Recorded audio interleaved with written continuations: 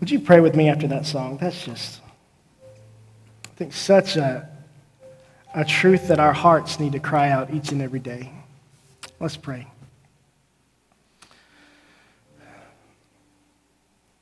Father God, as we'll see in this text today, Lord, when we call, you answer.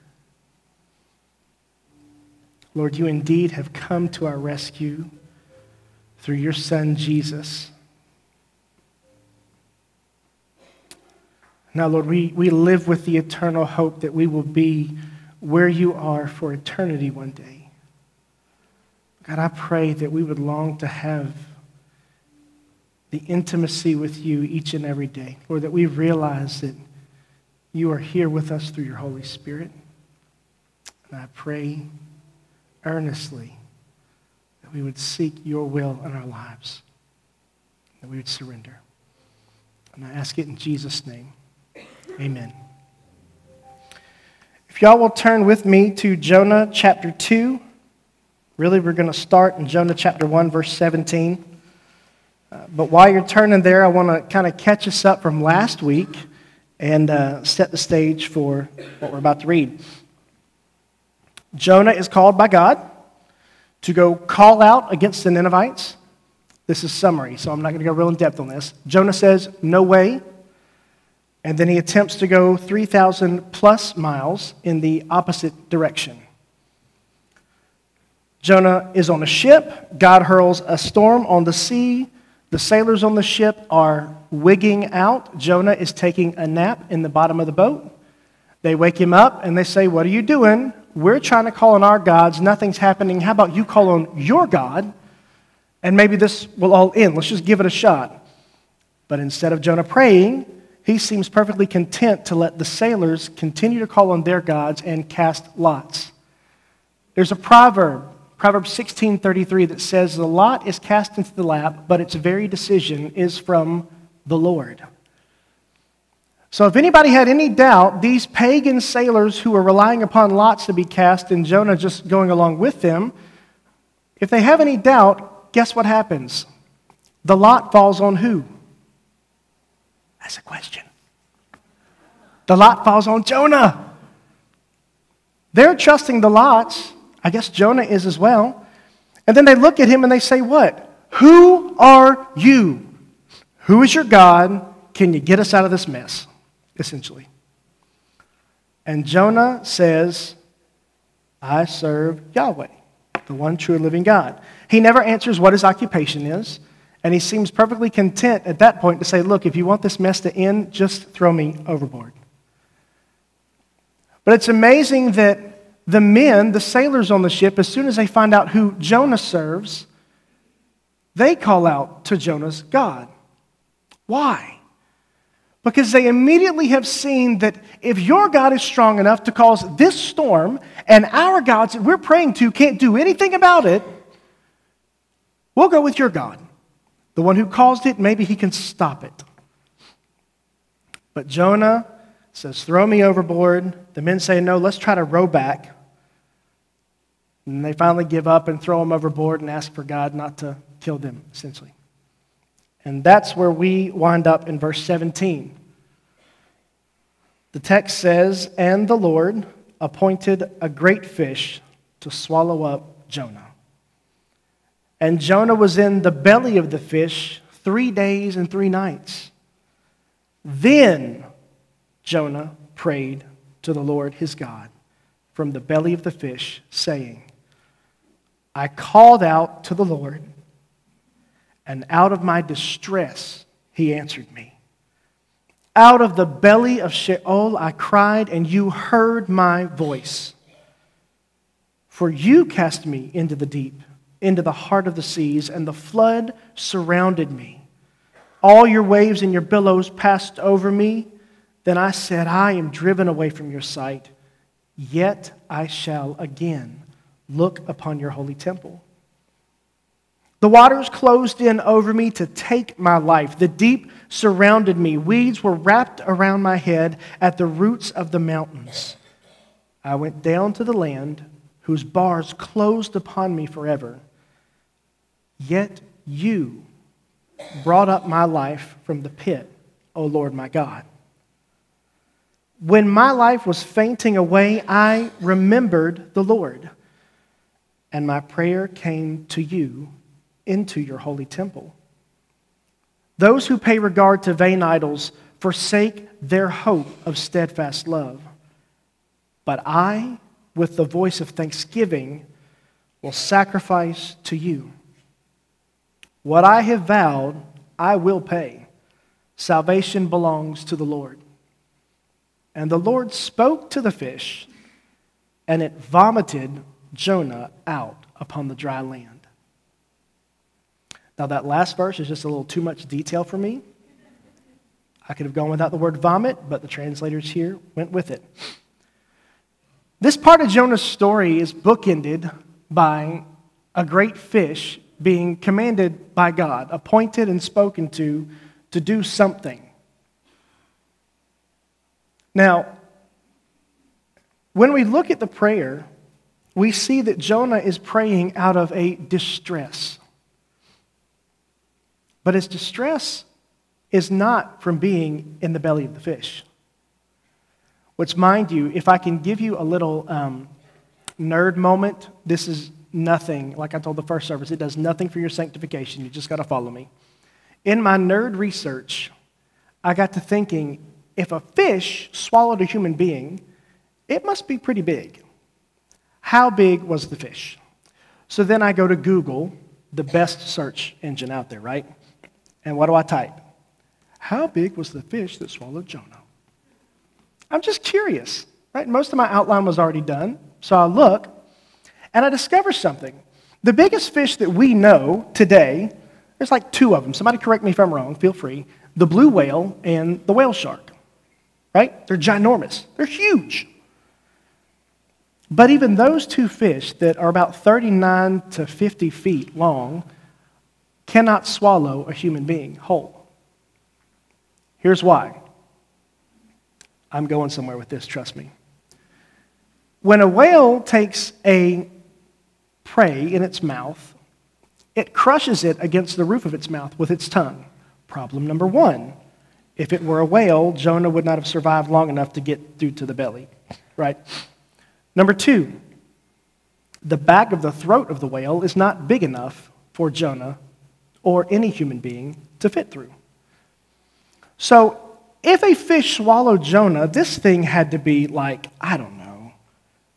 I don't have a size, just ginormous. So Nikki, Michael, and myself talked about it this week. This is what happens at the end of staff meetings. And we decided that we're just going to call this thing the Jonah fish. I probably said that it's very possible, I have nothing to back this up, but it's very possible that God just created the fish to swallow Jonah and to transport him safely to dry land and then vomited it up. I would like to believe that since the fish vomited Jonah up on dry land, it probably beached itself, which means Jonah probably had a giant fish to cook and could eat for days. But again, I got nothing to go on. That's just what I would have done. So, to the actual text. God appointed a great fish to swallow Jonah. Jonah's in the fish for 3 days and 3 nights. And it says, then Jonah prayed. If you have a pencil and you like to write in your Bible like I do, circle that word then, because it's very important. Because it points us back to chapter 1, where Jonah is in the belly of the boat, sleeping, while sailors are freaking out with a storm going on. They urge him to cry out to his God. Mind you, this storm is so bad it's tearing the ship apart. They urge him to cry out to his God. He doesn't do it. Then it comes about that, oh, this storm is your fault. He still doesn't cry out to God.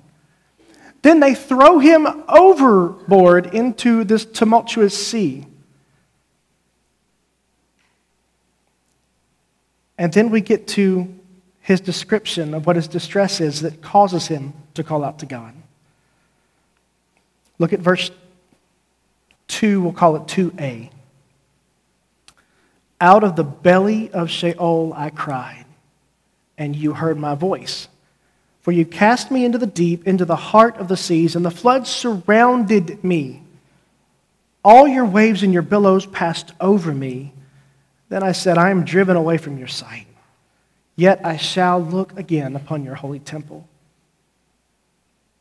Parallel of verse 3 and verse 5. The waters closed in over me to take my life. The deep surrounded me. Weeds were wrapped about my head at the roots of the mountains. I went down to the land whose bars closed upon me forever. Yet you brought my life up from the pit. What is Jonah describing here? Remember, Jonah's in the whale, in the fish. Fish, the great fish. It's not a whale. If I say that again, somebody run up here and throw something at me. It's not a whale, it's a fish. I give you permission, Cade. I got you. You got me, thank you. Jonah is, after all of that, finally crying out to God in the belly of a fish. But he's not crying out to God because he's in the belly of a fish. Matter of fact, this prayer that's recorded is the second prayer of Jonah because the first one is described in 3 through 7. He's sinking down further and further in the water. He's drowning in this tumultuous sea. Look at it. The waters are coming over him. They're surrounding him. The roots and the weeds have wrapped up around his head. He's got no hope. He's drowning. Death is coming. And then Jonah wants to pray after what? He sees death around the corner. Then, as if he didn't think death was a possibility while he's on the boat and it's being torn apart. But it says, then I cried out to the Lord out of my distress. His distress is him drowning in the sea. And he says, you heard my voice.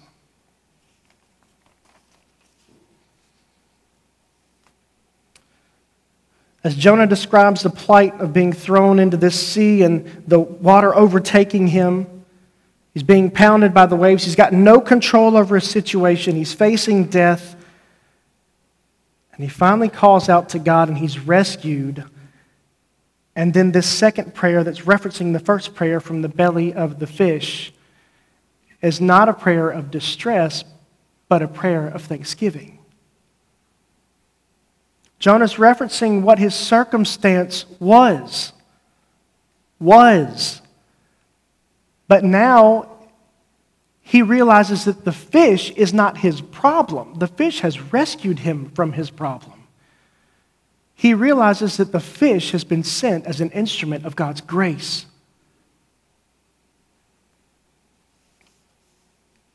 Let's keep going. Verse 4. It says, then I said, I am driven away from your sight. I love this, right? Who told Jonah to flee from the presence of the Lord? No one but Jonah. Jonah wasn't so much driven away from the presence of the Lord as he did his own driving. He goes to find a way to flee from God's presence. Michael referenced Psalm 139 last week. Oh Lord, where can I flee from your presence? Answer, nowhere. But now Jonah says, God, you've driven me away from your sight, yet I shall again look upon your holy temple. One scholar I read this week said, the alternative to saying to God, thy will be done, which is what Jonah probably should have said, no, not probably, should have said, when God first called him, the alternative to saying, thy will be done, is to hear God eventually say to you, your will be done. Because God has allowed Jonah to be taken to the point of death. God has allowed Jonah to feel utterly rejected by him in order to rescue Jonah and to show his love for Jonah to him. But then we get to verse 7. And here's another funny statement from Jonah. When my life was fainting away, I remembered the Lord. Again, it took God allowing Jonah to be taken to the point of death, where everything is out of Jonah's control. Jonah can't save himself. And then, while he's about to die, then he remembers the Lord. He couldn't remember him on the ship when the sailors urged him to cry out to his God. But when he's drowning, about to die, then he remembers. I don't really think Jonah remembered so much as he was reminded. And I'll do this. I'll take a poll. I did it in the first service. Men in the house, you can't hide. I see all of you. When your wife gives you a honey-do list and you forget to do something and then she gets home and reminds you, oh, you should have done this, did you remember or did she remind you? Answer honestly. She reminded you. Jonah is reminded of God's power at this point. And he says, God, out of my distress, he cried out. It's not just a, hey, God, come help me, save me. He's screaming for his life, and better image, he's under the water screaming for his life. Here's the good news. When I was fainting away, I remembered the Lord, and my prayer came to you into your holy temple. God rescued Jonah through the fish. His life was ebbing away. He knew he had no hope. And the last thing he did out of his desperation was call upon the Lord. However, when we keep reading, we see that Jonah's confident that it is God who's rescued him, and the fact that he'll look upon the temple of the Lord again, which is mentioned twice, by the way. You've got the temple of the Lord in verse 7, and then the parallel in verse 4, look upon your holy temple again. Jonah knows that God's going to restore him. He knows that he's going to rescue and restore him.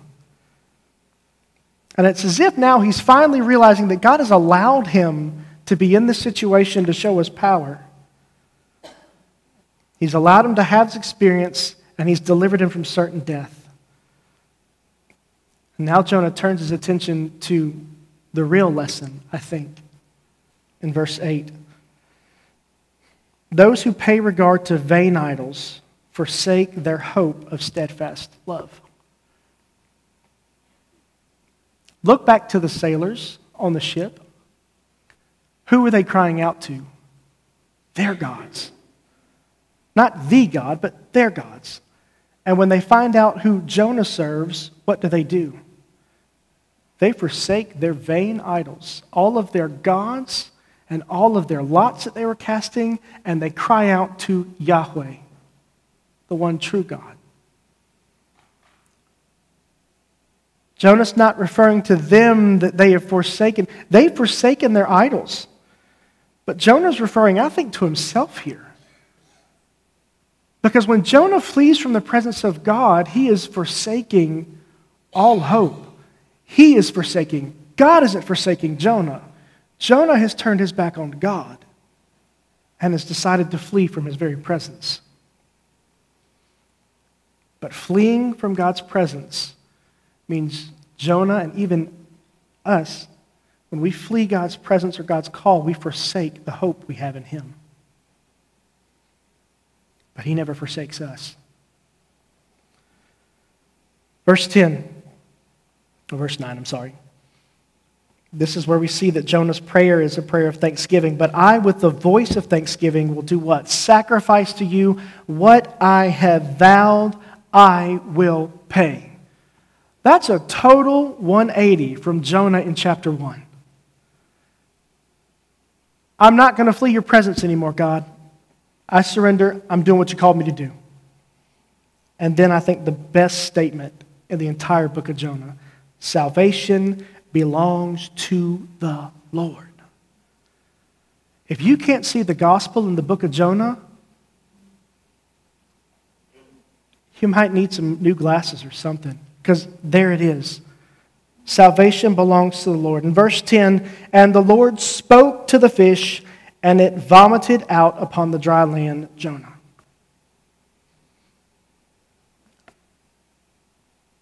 And here's how this story relates to us. Here's where we see ourselves in this story. Much like Jonah, we are indeed drowning in a sea. Much like Jonah, we have tried to flee God's presence. Much like Jonah, we have tried to run away from his call. The waves of temptation have battered us down. The weeds of sin have entangled us. But we, just like Jonah, can cry out to the same Lord. He doesn't send a fish this time. The early church Christians who were persecuted marked their gathering places with a fish. Do y'all know the sign of the fish, like the ichthus, the stick figure fish? And in that space, they put the letters ichthus, I-C-H-T-H-U or Y-S. And if you'll turn to Matthew chapter 12, before I tell you what that stands for, some of you probably know. I want you to go to Matthew chapter 12, verse 38. Or really verse 41, I'm sorry.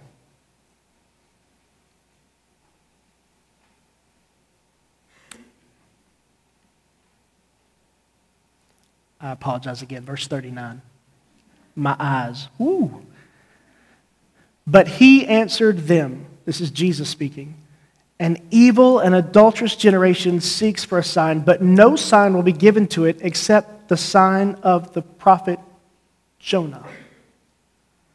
For just as Jonah was 3 days and 3 nights in the belly of the great fish, so will the Son of Man be 3 days and 3 nights in the heart of the earth.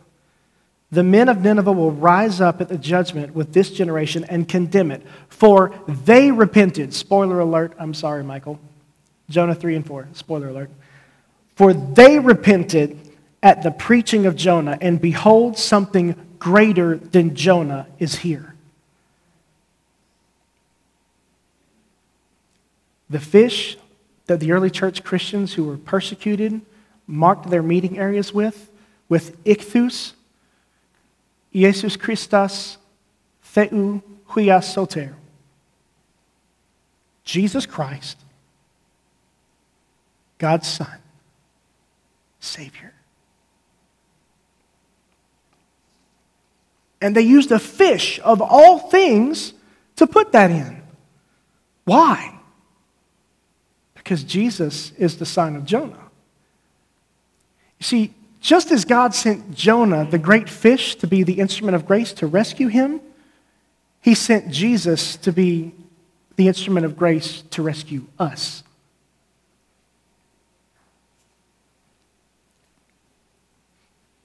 And the truth is that he does that out of his love. And as we heard last week, Michael said that God pursued Jonah and he is pursuing us. That's why he sent Jesus. See, Jonah rebelled against God openly. God had a job for Jonah to do, and he said, no thanks. Guess what, folks? We have done the same thing. Some of you in this room have a call to ministry, and it might not be that you're openly rebelling against God. You might just be afraid. Let me tell you something. If God says do it, go do it.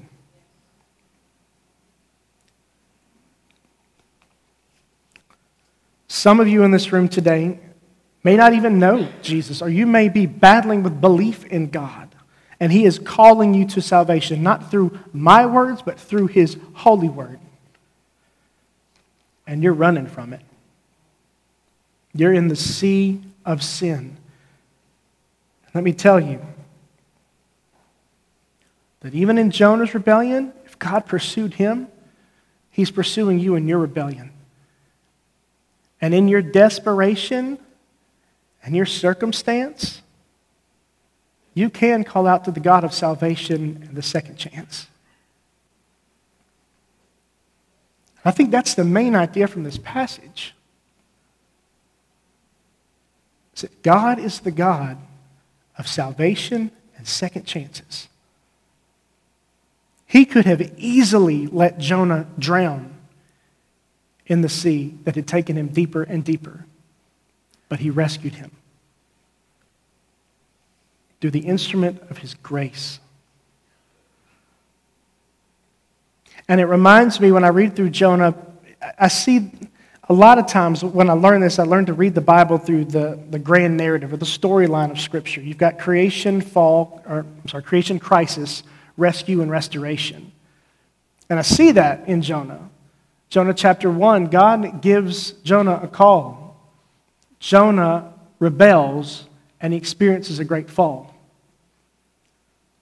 But then God rescues him, and he restores him. Much like that, today we serve a God, the same God who created, who has promised to provide a rescuer, and he has provided the rescuer in Jesus. Jesus has rescued us, and one day he will return because we know that he came, he lived, he died, but he didn't stay dead. Somebody heard that. He rose with all power and victory over sin and death. And one day he will return and restore all things.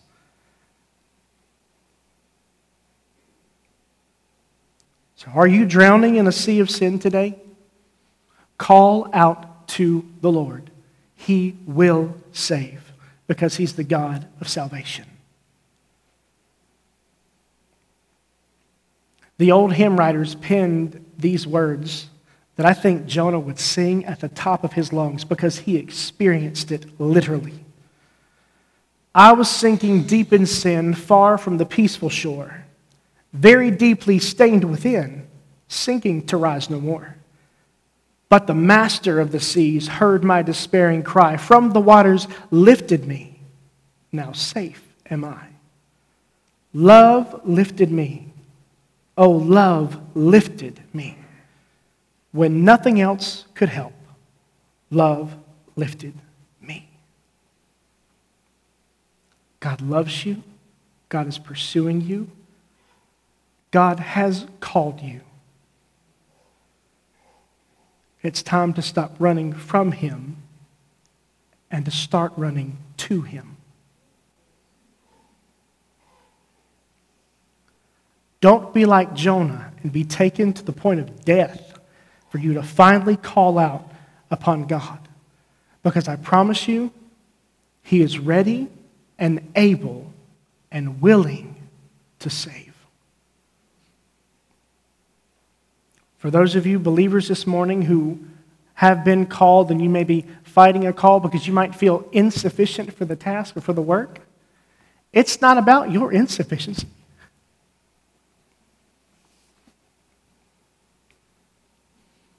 Philip handed me this last service. Woo. It's not about your insufficiency, it's about God's sufficiency.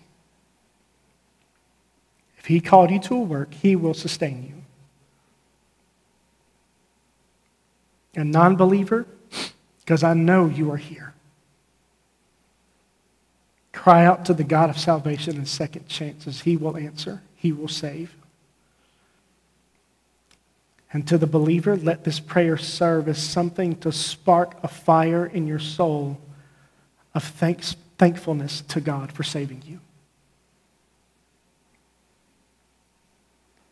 Let's pray together.